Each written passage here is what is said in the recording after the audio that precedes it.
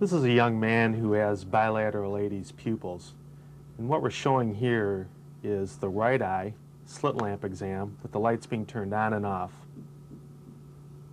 It's subtle, but what I want you to look at is the iris stroma and the relative contraction of all the segments around the iris.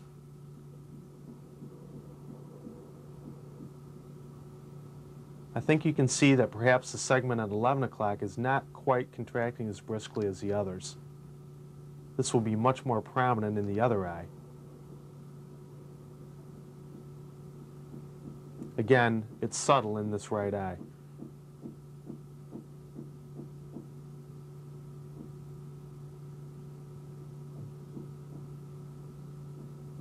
We're going to focus in here on some segments at around 7 o'clock, and let's see what happens with the lights on and off. Notice how the areas around that segment contract briskly, but that segment at 7 is a little sluggish. It seems to be drawn in by the segments around there. This is a sector palsy, something that's clinically observable at the slit lamp, and when seen should suggest parasympathetic denervation.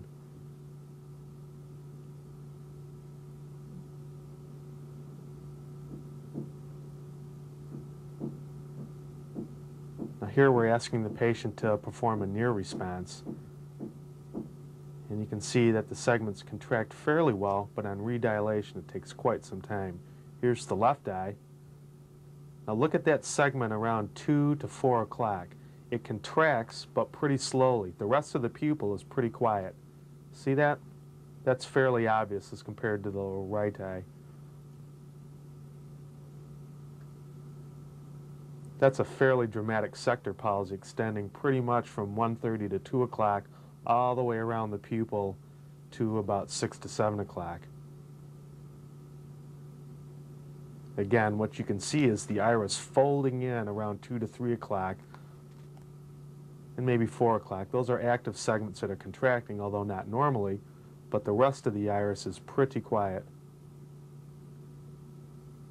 I think it shows up very well here. We're going to focus in on those segments just a little bit better.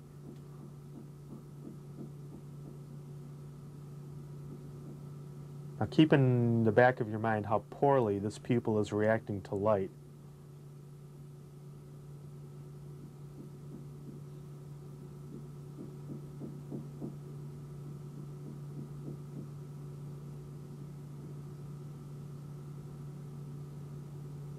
Again, showing the same thing just so that you can get a good feel for what a sector palsy looks like. Now watch what we're going to do. We're going to have the patient evoke a near response. And you see how that pupil is quite a bit more constricted than it was to light stimulation? Look at that. Comes down pretty nicely. That's a very good example of light near dissociation. Now watch it redilate slowly, slowly, slowly. Very characteristic of a tonic pupil.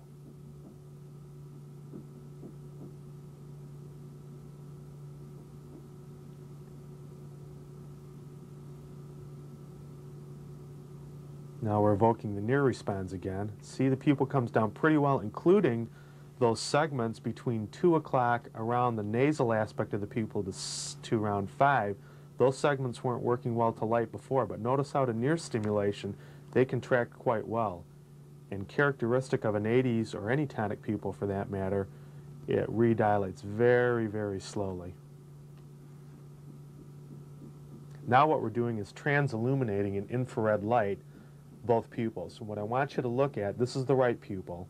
Look at these segments at around perhaps 1 o'clock and maybe 7 o'clock. There's a little bit of dip in the normal coloration of the iris rough. Those are our iris defects and suggest that those segments aren't working quite well. I think there's another segment that you can see quite well at 8 o'clock. Just a little divot around the pupillary rough.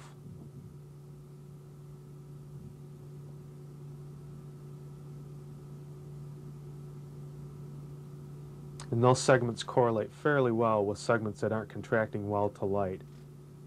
This is a nice technique and supplements your clinical exam.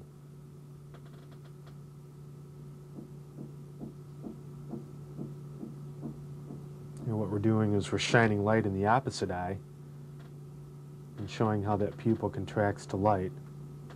There it is again. And see how those defects tend to close up a bit to light stimulation.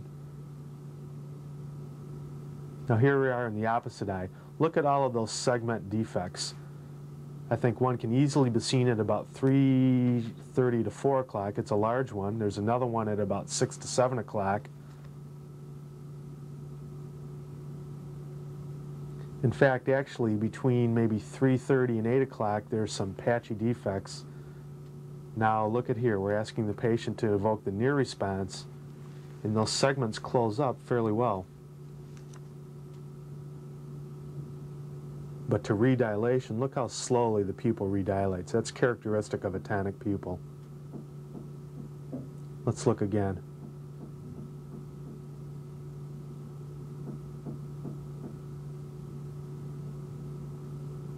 There, I think you can see quite well all of the iris defects.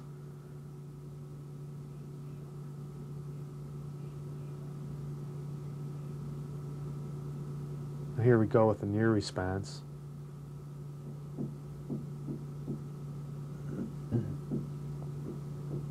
And again, that pupil just sort of creeps out as it dilates very slowly.